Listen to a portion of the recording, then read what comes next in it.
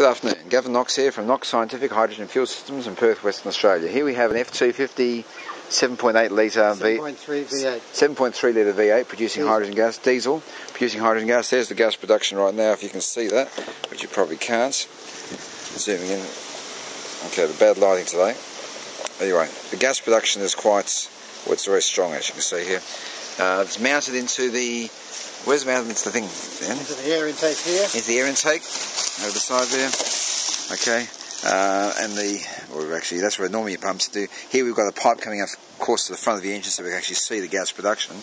And Peter, as you're saying, what's the power like in the comment? At least 20% at this stage. It's brand new. 20% is brand new and still etching itself into the system. Okay, it's a V8. This is a six-wheeler, is it? No, four-wheeler. It's a four-wheel drive, four-wheeler. Four-wheeler designed for towing a caravan. Towing a caravan, yeah. Yeah. Well, the power is saying it's quite incredible. Now, Ian was saying going up Greenmount Hill. It was not kicking down the gear. It's staying in top gear all the way up. So the power increase is very, very significant. Not having to change down the gear to get it run. As you can see, it's a very, very big engine. The system is mounted in the back of the car on the tray, and the wiring and the tubing goes on the underside of the car.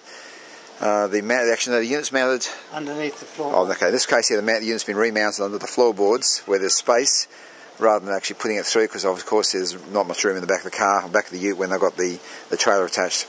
Anyway, running on 24-volt system. Yeah, 24-volt system with the generation 10.2 hydrogen fuel system, which it's a three units. It's a 6-cell system in 3 units.